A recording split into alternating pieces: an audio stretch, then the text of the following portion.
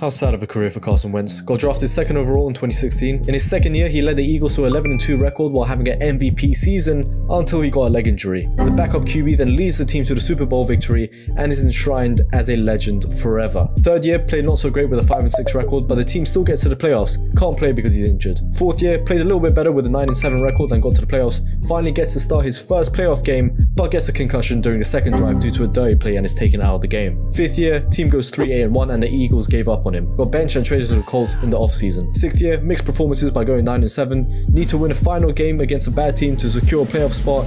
Instead, plays terribly and loses, resulting in elimination. Got bad mouth by the front office, teammates and fans, and was accused of having brain damage. Traded again in the offseason to the Commanders. 7th year, plays awful, going 2-5, and again losing a pivotal game that gets his team eliminated from the playoffs. Meanwhile, the quarterback from the original team that replaced you is having an MVP level season and is 1 win away from winning the Super Bowl.